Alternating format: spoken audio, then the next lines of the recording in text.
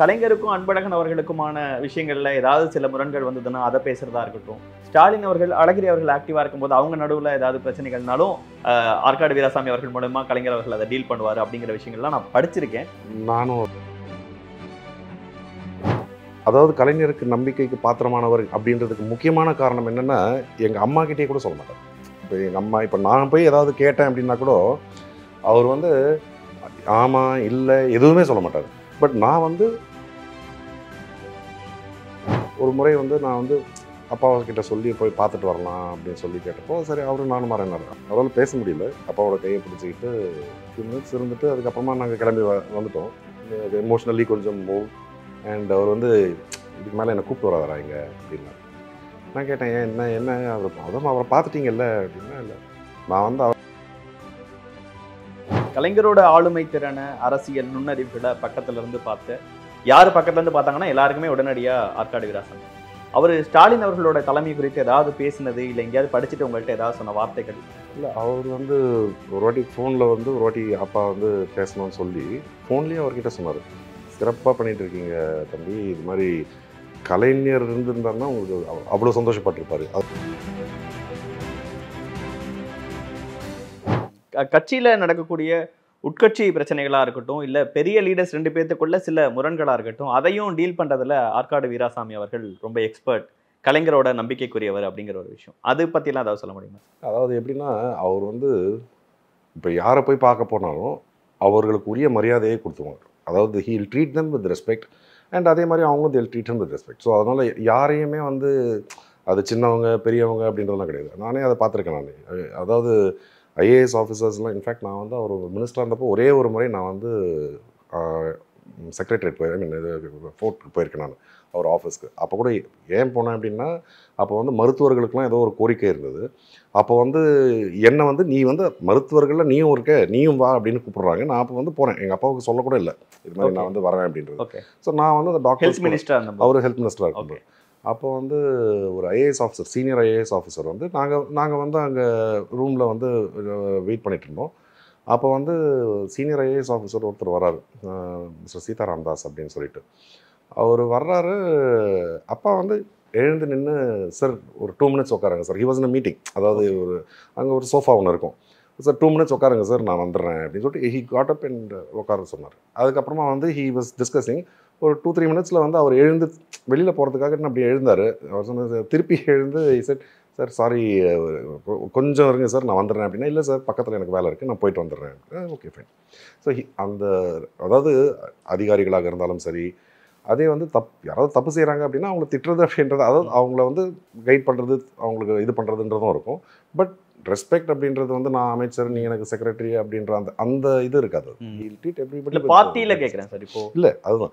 So இப்போ நீங்கள் வந்து பாதி நேரம் வந்து நீங்கள் வந்து கூட்டணியில் இருக்கிறவங்களுக்கு வந்து அதே மாதிரி அவங்களுக்கு ஏதாவது ஒரு உதவிகள் தேவைப்படுது அப்படின்றப்போ அவங்களுக்கு செஞ்சு கொடுத்து, இப்போ நீங்கள் அந்த மாதிரி ஒரு ரேப்போ இருக்குது அப்படின்னா, இப்போ அவர் போய் பேசுகிறப்போ அண்ட் அவங்களுக்கும் சேர்த்து அவர் பேசிடுவார். அதாவது காங்கிரஸில் வந்து ஒரு இது கேட்குறாங்கன்னா, அவங்க கேட்குறதுல ஏதாவது ஒரு இடத்துல வந்து அவங்கக்கிட்ட சப்போர்ட் பண்ணுற மாதிரி, ஆமாங்க அவங்க கேட்குறதுல நியாயம் இருக்குது அப்படின்னு சொல்லி அங்கே சொன்னாங்கன்னா அவங்க வந்து தே கெட் கொஞ்சம் ஹாப்பி. ஸோ அந்த விதத்தில் வந்து த வே ஹி ட்ரீட்ஸ் அதர்ஸ், அதாவது நீங்கள் வந்து மற்றவங்களை நடத்தும் விதம் தான் வந்து உங்களுக்கு வந்து ஒரு ரிலேஷன்ஷிப் வருமே தவிர, நீங்கள் ஒரு 10 அவங்க வந்து இப்போ எனக்கு சும்மா ஒரு உதாரணத்துக்கு சொல்கிறேன், எங்களுக்கு வந்து 10 சீட்டு வேணும் அப்படின்னு கேட்டால் 10 இல்லை நீ இவ்வளோ இது அவங்களை ஏதாவது கிண்டல் பண்ணி அது மாதிரிலாம் பண்ணிங்கன்னா அவங்களுக்கு வந்து அது ஹர்ட்டிங்காக இருக்கும், கொஞ்சம் ஈகோ அப்படின்றதெல்லாம் வரும். நீங்கள் கேட்குறது நியாயம் தாங்க, பட் இருந்தாலும் நாங்கள் வந்து எனக்கு சுச்சுவேஷன் அப்படின்னு பேசுனீங்கன்னா எதுவும் சார்ட் அவுட் ஆகுறது எதுவுமே இல்லை. அண்ட் அது விதத்தில் அதான் சொன்னேன் இல்லைங்களா, எங்கள் அப்பா வந்து எங்கள் வீட்டில் இருக்கிறவங்களே வந்து இப்போ என்ன இயல்பே அப்படி. ஓகே, அதாவது பார்ட்டிக்குள்ள கூட்டணி டைம்ல புரிஞ்சுக்க முடியுது. நான் படிச்ச விஷயங்கள்ல இருந்து கேட்கிறேன், நீங்க அதை சொல்லலாம்னா சொல்லுங்க. கலைஞருக்கும் அன்பழகன் அவர்களுக்குமான விஷயங்கள்ல ஏதாவது சில முரண்கள் வந்ததுன்னா அதை பேசுறதா இருக்கட்டும். ஸ்டாலின் அவர்கள், அழகிரி அவர்கள் ஆக்டிவா இருக்கும்போது அவங்க நடுவுல ஏதாவது பிரச்சனைகள்னாலும் ஆற்காடு வீராசாமி அவர்கள் மூலமா கலைஞர் அவர்கள் அதை டீல் பண்ணுவாரு அப்படிங்கிற விஷயங்கள்லாம் நான் படிச்சிருக்கேன். அதுல ஏதாவது உங்களுக்கு தெரிஞ்சது நீங்க சொல்லணும்னு நினைச்சீங்கன்னா? நானும் அது வந்து படிச்சுதான் இருக்கேன் நான். ஏன்னா எங்க அப்பா வந்து அரசியல்ல வந்து நடந்த எந்த விஷயத்தையுமே, அதாவது கலைஞருக்கு நம்பிக்கைக்கு பாத்திரமானவர் அப்படின்றதுக்கு முக்கியமான காரணம் என்னென்னா, எங்கள் அம்மா கிட்டே கூட சொல்ல மாட்டார். இப்போ எங்கள் அம்மா இப்போ நான் போய் ஏதாவது கேட்டேன் அப்படின்னா கூட அவர் வந்து ஆமாம் இல்லை எதுவுமே சொல்ல மாட்டார். அதெல்லாம் ஒன்றும் இல்லை உட்பாடா அப்படின்னு சொல்லிட்டு போயிட்டே இருப்பார். ஸோ நீங்கள் வந்து அது என்ன அதாவது அதில் என்ன சொல்கிறாருன்றதே நம்ம கேஜ் பண்ண முடியாது அப்படின்றாங்க. ஸோ இப்போ இந்த மாதிரி விஷயங்கள்லாம் நீங்கள் வந்து நானும் உங்களை மாதிரி படிச்சிருக்கேனே தவிர இப்போது கலைஞருக்கும் பேராசிரியருக்கும் வந்து அவர் ஒரு பாலமாக இருந்தார் அப்படின்றதெல்லாம் நானும் படிச்சிருக்கேன் நான். பட் நான் வந்து அப்பா வந்து பேராசிரியர் அதாவது கடைசி ஏதாவது இறக்கும் முறை டெய்லி போய் ஒரு 1 hour உட்காருவார். அதாவது இன்ஃபேக்ட் நான் வந்து ஒரு ஃபியூ டைம்ஸ் டிரைவர் இல்லை அப்படின்றதுனால நான் போயிருக்கேன். நான் வந்து அங்கே போகிறப்போ ஒன்ஸ் ஆர் ட்வைஸ் பேராசிரியர் வந்து அப்பா வந்து கொஞ்சம் கைத்தாங்கலாம் உள்ளார கூப்பிட்டு போயிட்டு விட்டுட்டு வர்றப்போ அப்போ பேராசிரியர் பார்த்துட்டு அப்படியே நீயும் உட்காரு அப்படின்றவார். அப்படியே நீயும் உட்காரு. சரி நீங்கள் அவங்க ஏதோ பேசிக்க போகிறாங்க நம்ம அப்படின்றது நம்ம ஒரு ஃபீலிங் இருந்தது. அப்புறமா பார்த்தா அவர் வந்து உட்காந்துட்டு ஒரு புக்கு படிச்சுட்டு இருப்பார், இவர் ஒரு புக்கு வந்து வாங்கி படிச்சுட்டு இருப்பார். அப்பப்போ ஒருத்தர் பார்த்துப்பாங்க, அவ்வளோதான். பேச்சுன்றதே இல்லை. பட் அதாவது மாரலி ஐ ஆம் தேர் அப்படின்ற அந்த ஒரு இதுதான். இது வந்து டெய்லி எவ்ரிடே 1 hour. அது எனக்கெல்லாம் வந்து அது ஐ mean that is the relationship they had அப்படின்றது. கலைஞர் அவர்களோட இறப்பும் பேராசிரியர் அன்பழகன் அவர்களோட இறப்பும் அப்பாவுடைய லைஃப்பில் எந்த அளவுக்கு ஒரு தாக்கத்தை ஏற்படுத்தின விஷயங்களா இருந்துச்சு சார்? இல்லை அதாவது பேராசிரியரோட இறப்பு அப்படின்றதெல்லாம் வந்து அவர் அந்த அதாவது 2 பேர் இறந்தப்பவும் வந்து அவர் வந்திருந்தார். நான் சொன்னேன் இல்லைங்களா, ஒரு டெய்லி வந்து ஒரு 1 hour அது அப்படின்ட்டு போயிட்டு வருவார் அப்படின்னு சொல்லி. கலைஞர் இறந்தப்போ வந்து அதுக்கு முன்னாடி அவர் ஹாஸ்பிட்டலில் அட்மிட் ஆகியிருந்தார். அதுக்கப்புறம் வந்து வீட்டுக்கு கூப்பிட்டு வந்துட்டாங்க. அந்த கோபாலபுரத்தில் ஃபஸ்ட் ஃப்ளோரில் அங்கே வந்து ஒரு வீல் சேரில் வந்து தில் மேக் செட். ஒரு முறை வந்து நான் வந்து அப்பாக்கிட்ட சொல்லி போய் பார்த்துட்டு வரலாம் அப்படின்னு சொல்லி கேட்டப்போ சரி அவரும் நானும் வரேன்னார். அவரும் கொஞ்சம் இந்த இது நாங்கள் அப்போ போனப்போ வந்து அவரால் பேச முடியல. கையை பிடிச்சிக்கிட்டாரு, அப்பாவோட கையை பிடிச்சிக்கிட்டு. அதுக்கப்புறமா வந்து ஒரு ஃபியூ மினிட்ஸ் இருந்துட்டு அதுக்கப்புறமா நாங்கள் கிளம்பி வந்துட்டோம். வந்து அப்போது அப்பா வந்து வெளியில் வந்துட்டு வரப்போ ஐ குட் சீ எமோஷ்னலி கொஞ்சம் மூவ். அண்ட் அவர் வந்து இதுக்கு மேலே என்னை கூப்பிட்டு வராதரா இங்கே அப்படின்னாரு. நான் கேட்டேன் என்ன அவரை பார்த்துட்டீங்கல்ல அப்படின்னா. இல்லை, நான் வந்து அவரை பார்த்து பேசாமல் வர்றது இதுதான் முறை. இது மாதிரி பேசாமல் அவரை பார்க்குறதுக்கு நான் அதுக்கு பார்க்க வர வேண்டாம். அது ஒரு பயங்கர எமோஷ்னல் மூமெண்ட். ஸோ அதுக்கப்புறமா வந்து இப்போ கூட வந்து பார்த்தீங்கன்னா திடீர்னு அவர் வந்து எங்ககிட்டலாம் பேசவே மாட்டார். இப்போ இல்லை, எப்போவுமே பொதுவாக வந்து ஒரு 2 நிமிஷத்துக்கு மேலே பேச மாட்டார். நான் சும்மா இருந்து அவர் போய் பக்கத்தில் உட்காந்துன்னா கூட போய் வேலையை பாருன்னுவார். இல்லை சும்மா தான் உட்காந்துட்டு இருக்கேன், எதுவும் வேலை இல்லை, நீங்கள் இருக்கீங்க சரி கொஞ்ச நேரம் உட்காரலாம் அப்படின்னு. வேறு எங்கேயாவது போய் சும்மா இரு, இங்கே வந்து உட்காந்துட்டு சும்மா இருக்காது அப்படின்ட்டு. இதுவே வந்து அவங்க இப்போ துரைமுருகன் சார் இல்லாட்டி தலைவர் சிஎம் சார் அவங்கெல்லாம் வந்தாங்கன்னா அவங்க முகத்தில் அப்படியே ஒரு ஸ்மைல் அண்ட் அந்த இது அப்படியே மாறும் அந்த இது. ஏன்னா அவங்க வந்து லைஃப் ஃபுல்லாக இது மாதிரி இவங்களோடையே சுற்றிட்டு இப்போ வந்து ஸோ திடீர்னு வந்து அவரே கூப்பிட்டுட்டு என்னங்கப்பா அப்படின்னு போனோன்னா அண்ணா மாதிரி ஒரு தலைவர் இதுக்கு மேலே கிடைக்க மாட்டாங்க அப்படின்வார். சடனாக ஆஃப் த இது ஏதாவது புக்கு படிச்சுட்டு இருப்பார், சடனாக heel call inter. So that is the kind of இது they have for their leaders. இப்போ அவரோட மறைவு எப்படி சார் அவர் ரியாக்ட் பண்ணது, உங்கள்கிட்ட பேசுனது? இல்லை நான் சொன்னேன் இல்லைங்களா, அவர் வந்து ஹி வில் நெவர், அதாவது அவருடைய எமோஷன்ஸ் வந்து எங்ககிட்டலாம் வந்து ஷேரே பண்ண மாட்டார் அவர். இன்ஃபேக்ட் நான் வந்து இந்த கலைஞர் இது சொன்னேன் இல்லைங்களா, இது ஒன்று. அண்ட் அதே மாதிரி கலைஞர் வந்து 2001 அரெஸ்ட் ஆனார். அப்போ வந்து he had a hip fracture. In fact நான் தான் வந்து அவர் ஹாஸ்பிட்டலில் இருக்கிறப்போ இந்த செய்தி சொல்லக்கூடாதுன்னு சொல்லி நான் அதாவது சொல்லாமல் ஐசியூலேயே வி ரீடைன்டம். அண்ட் அதுக்கப்புறம் வெளியில் வந்தப்போ நான் வந்து அவர் ப்ரிப்பேர் பண்ணிட்டு வந்தேன். இது மாதிரி கலைஞர் அவங்கள அரெஸ்ட் பண்ணிட்டாங்க அப்படின்னு சொல்லிட்டு அப்போலோ ஹாஸ்பிட்டலில் தான் இருந்தார். அப்போது ரூமுக்கு வந்தப்போ எத்தனை வாட்டி நாங்கள் ஜெயிலுக்கு போயிருக்கோம், என்னடா போய் அரெஸ்ட் ஆனதெல்லாம் போய் ஒரு இது மாதிரி சொல்லிகிட்டு இருக்கியே அப்படின்ட்டு. அப்புறம் ரூமுக்கு கூப்பிட்டு வராங்க. கூப்பிட்டு வந்துட்டு அந்த விஷுவல்ஸ் அப்போ வந்து அதை போட்டுட்டு இருந்தாங்க. அந்த விஷுவல்ஸ் ரொம்ப டிஸ்டர்பிங்கான விஷுவல்ஸ். அது இன்ஃபேக்ட் பப்ளிக்கே வந்து நிறைய பேர் அது நினைவில் இருக்கு. அதாவது நான் பார்க்குறேன், I could see tears rolling down his eyes. So இது otherwise he will never show his emotions. அதாவது இது மாதிரி இதெல்லாம். அண்டு அதுக்கப்புறமா அந்த 2001 அந்த சர்ஜரி அதுக்கப்புறமாவே கொஞ்சம் he slow down. And then 2010 ஒரு டிபி வந்தப்போ கொஞ்சம் சிக்னஸ் ரொம்ப இதுவாச்சு. அதுக்கப்புறமா ஹி இஸ் ரிட்டையர்ட். பட் இன்று வரை அதுக்கப்புறமா கலைஞர் அவர்கள் இறந்ததுக்கப்புறமா இப்போ வந்து அதுக்கப்புறமா நான் பல பேர் இறந்துருக்காங்க. இப்போ இவர் கூட இறந்துருக்காரு, பார்ட்டி ஆஃபீஸ் ஜெயக்குமாரோ கூட. நாங்கள் அந்த தகவல்லாம் நான் அவர்கிட்ட சொல்கிறதில்ல. இப்போ கூட ஒரு நியூஸ் பேப்பர் டெய்லி படிப்பார். பட்டு நான் வந்து அந்த நியூஸை சொல்கிறதில்ல. அது எதுக்கு இது போய் ஏன்னா அவங்க கூட இருந்தவங்க எல்லாம் இது மாதிரி இப்போ சண்முகநாதன் சார் இருந்தது இல்லை அது நம்ம போய் சொன்னால் எனக்கு கஷ்டமாக இருந்தது. ஸோ அதனால் பேப்பரில் படித்து தெரிஞ்சுக்கிட்டோம் அப்படின்றது. அவர் எங்கள் அம்மா சொல்லுவாங்களான்னு தெரியல. I don't think my mother also will tell. தற்போதைய முதல்வர் அவர்கள் ரொம்ப மரியாதையை கொடுத்து அன்பு கொடுத்து பார்க்குற ஒருத்தரெல்லாம் நாங்கள் ஆற்காடு வீராசாமி அவர்களை பார்க்குறோம். அவர் தலைவராக தேர்ந்தெடுக்கிற ஒரு எலெக்ஷனை நீங்கள் வந்து நடத்தி கொடுங்கன்னு கூப்பிட்டாரு. அந்த மொமெண்ட்ஸில் நீங்கள் கூட இருந்தீங்க, அந்த ஃபோட்டோஸ்லாம் பார்த்துருந்தோம். அப்போ என்ன வந்து அவர்கிட்ட இவர்கிட்ட பேசினாங்க? இல்லை அதாவது இது மாதிரி அப்பா தான் வந்து இது பண்ணணும்னு சொல்லி தலைவர் வந்து அப்பா கிட்ட சொல்லிட்டாங்க. எனக்கு வந்து அப்போ ரொம்ப டென்ஸ்ட். ஏன்னா அப்பா வந்து இந்த பப்ளிக் ஸ்பீச்சஸ் அப்படின்றதெல்லாம் எதுவும் இது பண்ணதில்லை. அண்ட் அவரெல்லாம் பெருசாக அந்த அளவுக்கு நடக்கவும் முடியாது. ஸோ வீல் சேரில் தான் வரணும்.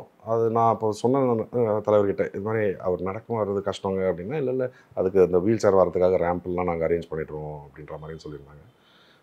அதுக்கப்புறமா வந்து அப்பாவும் வந்துட்டு அன்றைக்கி அங்கே போனதுக்கப்புறமா வந்து ரொம்ப நாளைக்கு அப்புறம் அவர் கலந்துக்கிற ஒரு பெரிய மீட்டிங். ஆமாம், அது வந்து அங்கே இது பண்ணதுக்கப்புறமா வந்து அங்கே எழுதி அதை படிக்கணும். அதை அந்த இது வந்து படிக்கணும் இல்லைங்களா, அது கொடுத்துட்டாங்க. அப்போ வந்து அப்பா வந்து அது அப்படியே பார்த்துக்கிட்டே இருந்தார். ஸோ அப்போ வந்து பக்கத்தில் இருந்தவங்க கூட சொன்னாங்க, இல்லைங்க இந்த இது இப்படி படிக்கணும் அப்படின்னு சொன்னப்போ தலைவர் இருந்து சொன்னார், ஏங்க அவர் மொத்தத்தையும் படித்து பார்க்குறாருங்க என்ன இருக்கின்றது படிக்கிறதுக்காக அப்படின்னு சொல்லி ஒரு 2 minutes அதை படிச்சுட்டு அதுக்கப்புறமா வந்து அதை பேசினப்போ ஐ மீன் கட்சிக்காரங்க எல்லாருமே சொன்னாங்க, அவர் குரலில் கேட்குறதுக்கே எங்களுக்கு வந்து ரொம்ப சந்தோஷமாக இருந்தது அப்படின்ட்டு. பட் எனக்கே ஒரு பெரிய சந்தோஷமாக இருந்தது. அந்த இது வந்து ஃபுல்லாக வந்து அவர் படித்து முடித்து இது பண்ணார் அப்படின்றது. ஏன்னா அவர் அந்த ஃபுல்லாக படிப்பாரா அப்படின்றதே எனக்கு கொஞ்சம் ஒரு அச்சமாகவே இருந்தது. ஸோ அது ஃபுல்லாக படித்து முடிச்சுட்டு அந்த தேர்தல் முடிந்து அப்புறமா தலைவர் அப்படின்றது இதானதுக்கப்புறமா வந்து அப்பாவும் வெரி ஹாப்பி. அண்ட் அப்பா வந்து எனக்கு தெரிஞ்சு அவருடைய சர்வீஸுக்கு ஐ திங்க் இதை விட ஒரு பெரிய ரெக்கக்னிஷன் கொடுக்க முடியுமா அப்படின்றது தெரியல. அதாவது அந்த தலைவர் அப்படின்றத தேர்ந்தெடுக்கிறதுக்காக அப்படின்னு சொல்லி இவரை கூப்பிட்டு பண்ணாங்க அப்படின்றது வந்து ஐ திங்க் இட் இஸ் கலைஞரோட ஆளுமை திறனை, அரசியல் நுண்ணறிவுகளை பக்கத்துல இருந்து பார்த்து யார் பக்கத்துல இருந்து பார்த்தாங்கன்னா எல்லாருக்குமே உடனடியாக ஆற்காடு வீராசாமி. அவர் ஸ்டாலின் அவர்களோட தலைமை குறித்து ஏதாவது பேசினது, இல்லை எங்கேயாவது படிச்சுட்டு உங்கள்கிட்ட ஏதாவது சொன்ன வார்த்தைகள், இவர் இப்படி இந்த விஷயத்த நல்லா பண்ணுறாருன்னு நான் ஃபீல் பண்ணுறேன், அவர்கிட்ட நான் எல்லாம் பார்த்தேன் அப்படின்னு நீங்கள் ஏதாவது விஷயம் இல்லை? அவர் வந்து ஒரு வாட்டி ஃபோனில் வந்து ஒரு வாட்டி அப்பா வந்து பேசணும்னு சொல்லி ஃபோன்லேயும் அவர்கிட்ட சொன்னார், சிறப்பாக பண்ணிகிட்டு இருக்கீங்க தம்பி, இது மாதிரி கலைஞர் இருந்திருந்தாருன்னா உங்களுக்கு அவர் அவ்வளோ சந்தோஷப்பட்டிருப்பார். அதெல்லாம் எங்ககிட்டயே சொல்லுவார், அவர் இருந்திருந்தாருன்னா இவ்வளோ சந்தோஷப்பட்டிருப்பார். ஏன்னா இப்போ அதாவது நாங்கள் வந்து கலைஞர் அவருடைய இதெல்லாம் பார்த்துருக்கோம். நான் வந்து பெருசாக இன்ட்ராக்ட் பண்ணதில்லை. அந்த ஒரு 4-5 முறை தான் அவரை வந்து சந்தித்து இது பேசியிருப்பேன் அப்படின்ற மாதிரி இருக்கும். ஆனால் அவர்களுடைய திட்டங்கள் அப்படின்றதெல்லாம் வந்து நம்ம தொடர்ந்து படிக்கிறோம், நம்ம எல்லாருமே வந்து தொடர்ந்து படிக்கிறோம். பட் இது நம்ம எப்போ எல்லாருமே என்ன நினைப்போம்னா, இது கலைஞர் எல்லாமே பண்ணிட்டாரு, இதுக்கு மேலே வந்து சிறப்பாக பண்ணுறதுக்கு எதுவும் இருக்காது அப்படின்ற மாதிரி நினைக்கிறப்போ, இப்போ இந்த குழந்தைகளுக்கு இந்த காலை உணவு திட்டம் அது வந்து ஹியூஜ் இம்பேக்ட். அதாவது ஏன்னா அதை பற்றி பட்ஜெட்டில் வந்து தமிழ் புதல்வன் முதற்கொண்டு, ஆமாம் தமிழ் முதல்வன் இல்லை, அதே மாதிரி மாணவிகளுக்கு வந்து அந்த புதுமை பெண் திட்டம், அதே மாதிரி அந்த பஸ்ஸில் வந்து உரிமை பயணம் திட்டம், நான் முதல்வன் திட்டம், இது எல்லாமே இது எப்படின்னா இது சோஷியல் இண்டிகேட்டர்ஸ் வந்து நீங்கள் வந்து ஒரு 5 வருஷம் கழிச்சு பார்த்தீங்கன்னா இன்றைக்கி ஏற்கனவே தமிழ்நாடு வந்து கிராஜுவேட் என்ரோல்மெண்ட் ரேஷியோவில் வி ஆர் மோர் தென் 50%. இந்தியாவோட டார்கெட் வந்து 50% ஃபார் 2030. தமிழ்நாடு இஸ் ஆல்ரெடி தேர். இப்போ நீங்கள் 5 வருஷம் கழிச்சு, அதாவது 2030 தான் வந்து அவங்க 50%ன்னு சொல்லியிருக்காங்க. நம்ம 2030 வந்து நீங்கள் பார்த்தீங்கன்னா இந்த ஸ்கீம்ஸ்னால 80%க்கு மேலே போயிடும். அண்டு அதாவது இது வந்து எப்படின்னா ஒரு டிரான்சிஷன். ஏன்னா அந்த காலகட்டத்தில் வந்து பெண்கள் இன்றைக்கி யூபியிலலாம் யாரும் வந்து 5ஆம் கிளாஸ் கூட படிக்காமல் பெண்கள் இருப்பாங்க அப்படின்னு இருக்கும். இதுதான் வந்து ஒரு காலத்தில் 1960, 70 வந்து தமிழ்நாட்டில். பட் 8வது படிச்சிருந்தா அவங்களுக்கு திருமண உதவித்தொகை. இது நீங்கள் வந்து ஒரு ப்ராசஸ் வேர் அந்த 70s எல்லாரையும் ஸ்கூலுக்கு முதல்ல அனுப்பி 8வது வரைக்கும் படிக்க வைக்கிறது. அதுக்கப்புறமா வந்து நீங்கள் வந்து ஒரு காலேஜ் படிச்சிருந்தீங்கன்னா உங்களுக்கு வந்து இது பண்ணுறது. இப்போ வந்து திருமண தாலிக்கு ஒரு உதவி திட்டம் அப்படின்றது அந்த இது பண்ணுறதுன்றதெல்லாம் கொடுக்குறது, அதாவது எம்பவரிங் விமன். பட் இப்போது நீங்கள் வந்து ஒரு தாலிக்கு தங்கம் கொடுக்குறீங்க அப்படின்னா, ஒரு ஸ்கூல் மட்டும் படிச்சுட்டு ஒரு பெண் இருக்காங்க, நீங்கள் தாலிக்கு வந்து தங்கம் போட்டு கொடுத்துட்றீங்க. பட் ஒரு உதாரணத்துக்கு சொல்கிறேன், யாராவது ஒரு புருஷன் வந்து அடிச்சுட்டு அந்த தாலியை பிடிச்சிட்டு போய் குடிக்க போயிட்டான் அப்படின்னா வாட் கேன் ஷீ டூ? இப்போ இதே இது வந்து அண்ட் இப்போ வந்து பிரைம் மினிஸ்டர் வந்து பெண்களின் திருமண வயது வந்து 21ன்னு சொல்லியிருக்காரு. இப்போ வந்து நீங்கள் கிராமப்புறங்கள்லாம் போனீங்கன்னா +2 வரைக்கும் படிக்க வைக்கிறதே பெரிய விஷயம். நீங்கள் அந்த +2 வந்து 17 வயசு ஆகும். நீங்கள் எல்லாருமே வந்து என்னென்னா ஒரு பெண்ணுன்னா வந்து அது ஒரு லயபிலிட்டி அப்படின்னு தான் நினைப்பாங்க. அதை வந்து கல்யாணம் பண்ணி கொடுத்துடணும். அது வந்து பல காரணங்கள். இது வந்து கல்யாணம் பண்ணி கொடுத்துடணும் அப்படின்றது தான் ஒரு ஒரு ஒரு நடுத்தர அதுக்கு கம்மியாக இருக்கிற குடும்பங்களில் இதுதான் வந்து அவங்க எண்ணமாக இருக்கும். ஓகே. இப்போ இவங்களுக்கு வந்து நீங்கள் ஒரு காலேஜுக்கு அனுப்புனீங்கன்னா மாதத்துக்கு 1000 ரூபாய் கொடுக்குறேன்னு சொன்னால் அதுவே ஒரு ஒரு it will be an inspiration to சரி ஒரு 12,000 ரூபாய் வருது நமக்கு மாதத்துக்கு வருஷத்துக்கு அப்படின்னு சொல்லி நீங்கள் அனுப்பி படிக்க வச்சிட்டிங்கன்னா ஒன்ஸ் கிராஜுவேட் ஆகிட்டாங்கன்னா மினிமம் ஒரு 8,000 10,000 சேலரி வருங்களா. நீங்கள் வந்து 10,000 ரூபீஸ் 8,000 ருபீஸ்னே வச்சிங்கன்னா கூட வருஷத்துக்கு 1,00,000 ரூபாய்.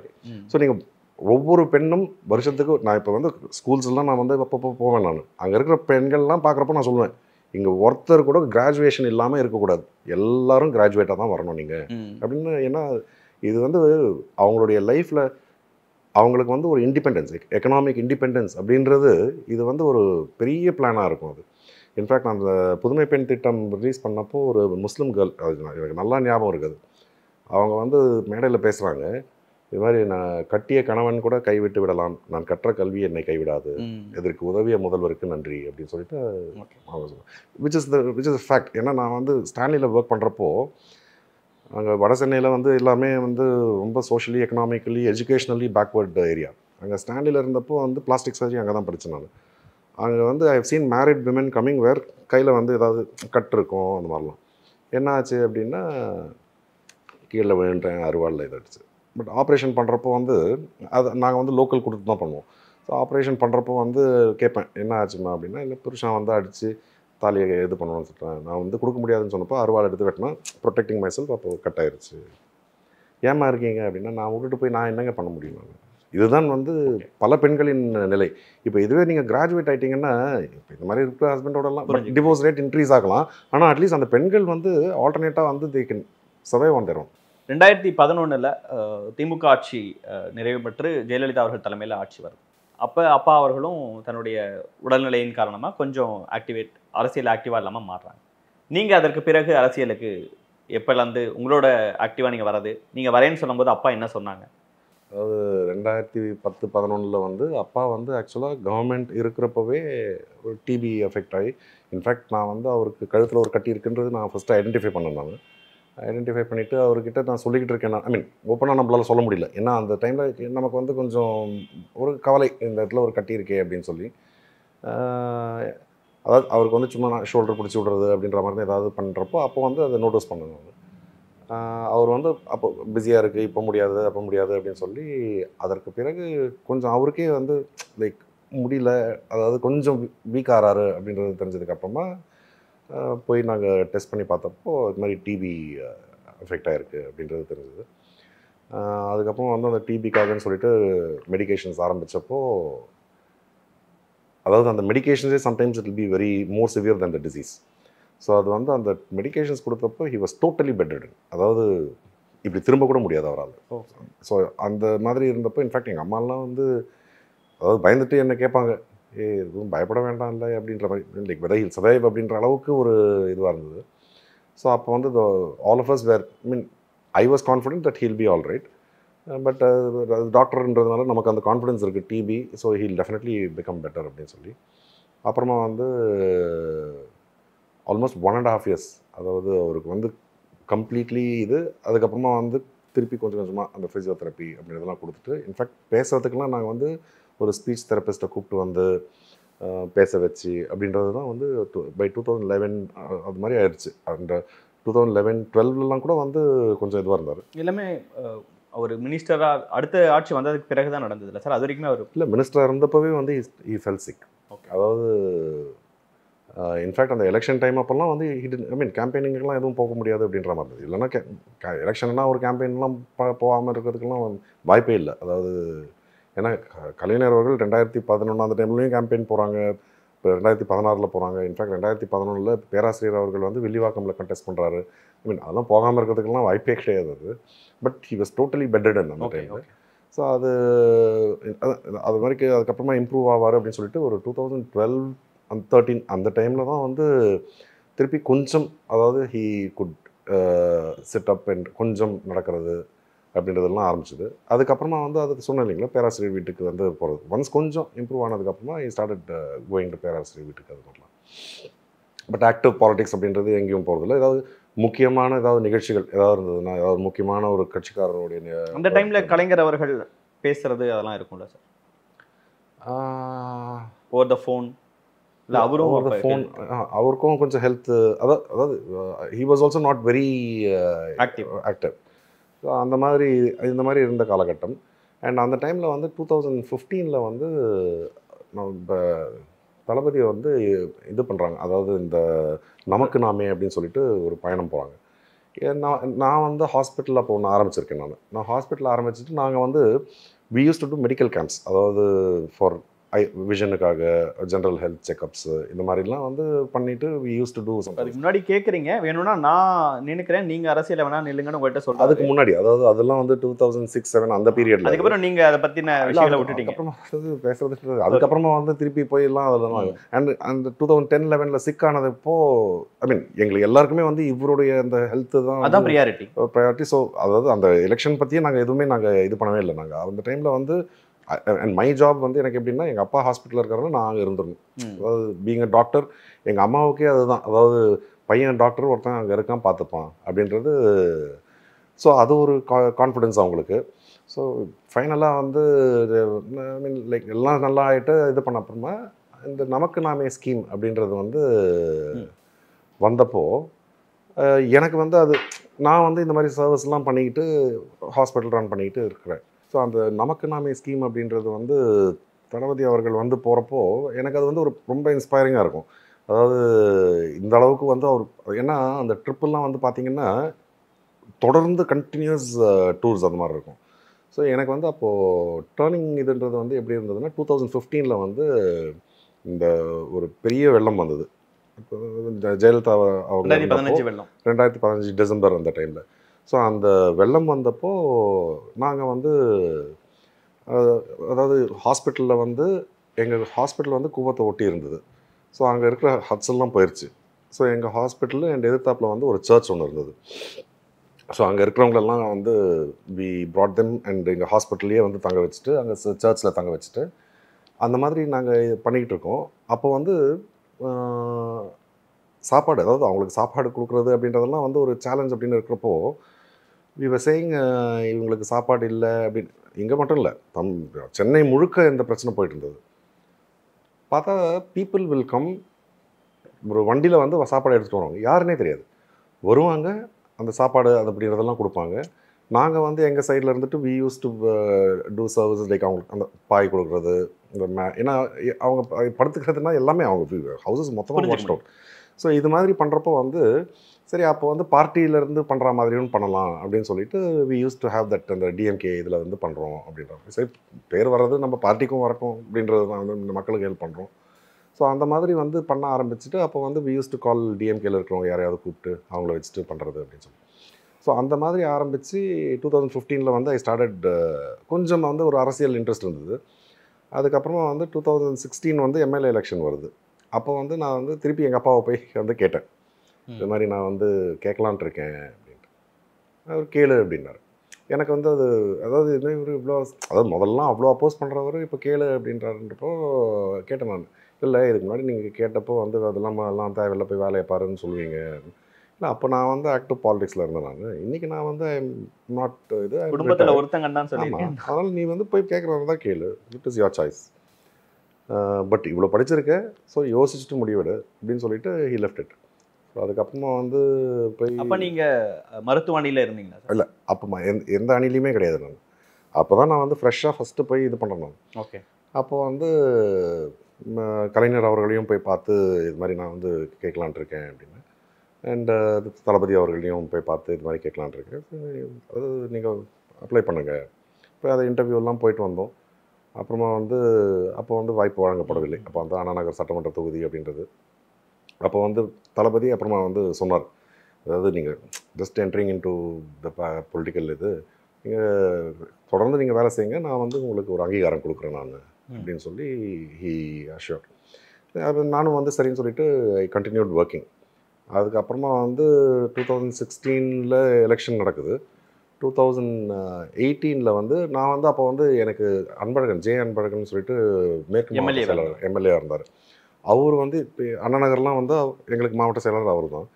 ஸோ நான் வந்து அவர்கிட்ட போய் எதுவாக இருந்தாலும் பொலிட்டிக்கலாக அதாவது அவருக்கு ஏதாவது என் மேலே கோவம் இருந்ததுன்னா கூட ஏதாவது போய் கேட்குறப்ப ஏதாவது தப்பாக ஏதாவது சொல்கிறோம்னா கூட திட்டுறதுன்னா டேரெக்டாக திட்டிடுவார். அவரோட ஸ்டைலே அதுவும் இல்லை அவர் அதே மாதிரி நமக்கு கைட் பண்ணுறதுக்கு இப்படி பண்ணு அப்படின்றது கைட் பண்ணுறதும் அவரே கூப்பிட்டு சொல்லுவார். இது நீ இப்படி பண்ணு அப்படின்னு சொல்லி. ஸோ எனக்கு வந்து எப்படின்னா அவர்கிட்ட நல்லா அதாவது போனால் அவர் வந்து ஒரு 3 hours 4 hours உட்கார வச்சுட்டு அவர் ஆஃபீஸ்லேயே உட்கார வச்சுட்டு அவர் பாட்டு வர்றவங்க போகிறவங்களெல்லாம் ஹேண்டில் பண்ணிட்டு ஏதாவது பேசிக்கிட்டே இருப்பார். ஸோ அவருடைய எக்ஸ்பீரியன்ஸஸ் அதெல்லாம் கேட்குறது இட் வில் பி இன்ட்ரெஸ்டிங். வீட்டில் அப்பாவை அத்தனை வருஷங்களா பார்த்தது ஒரு அனுபவம், அன்பழகன் சார்கிட்ட ஒரு அனுபவம், எல்லாமே வித்தியாசமான அனுபவம். ஓகே, அதாவது எப்படின்னா நீங்கள் அப்பாவை பார்க்குறதுன்றது வேற, நீங்கள் வந்து அவர் ஒரு பொருளாளர் அந்த மாதிரி இருந்தது அப்படின்றது. இவர் வந்து ஒரு மாவட்ட செயலாளர். இப்போ நமக்கு வந்து ஒரு மாவட்ட செயலாளர் அப்படின்றதெல்லாம் எப்படி இருக்காங்க. இன்ஃபேக்ட் அப்பாவுக்கு வந்து 80வது பிறந்தநாள் வந்து 2018 தான் பண்ணணும்னு நினைக்கிறேன், ஏப்ரல் மாதம். அந்த இதில் வந்து அப்போ அதாவது 80th பர்த்டே அப்பாவுக்கு வந்து விருப்பமே இல்லை. அது எல்லாரும் என்ன சொன்னாங்கன்னா வந்து இது வந்து சன் தான் பண்ணணும், இது வந்து அவர் வேண்டான்னு தான் சொல்லுவார், பண்ணாமல் போனோம்னா வந்து இட் இஸ் அதாவது நீ இது ஏதோ சரியாக செய்யலை அப்படின்ற மாதிரி தான் சொல்லுவாங்க அப்படின்னு சொல்லி நாங்கள் வந்து எல்லாரையும் தலைவர் அவர்கள் எல்லாரையும் கூப்பிட்டு இது பண்ணியிருந்தோம். ஸோ அப்போ வந்து அவர் பேர் வந்து அதில் அந்த இதில் வந்து ப்ராமினெண்ட்டாக இல்லை, அவர் பேர் மிஸ் ஆயிடுச்சுன்னோ அப்பா வந்து ஃபோன் பண்ணி அவருக்கு சொன்னார், அன்பு சாரி அன்பு, இது வந்து பையன் தான் ஏதாவது ஏற்பாடு பண்ணிட்டு இருந்தா, ஏதாவது தப்பாக இருந்தால் நினச்சிரு. அதாவது இது வந்து அதுதான் இந்த மாதிரி இவங்கெல்லாம் ஒரு தப்பு அப்படின்னா மன்னிப்பு கேட்கறதுக்கு வந்து ஹெசிடேட் பண்ணதே கிடையாது.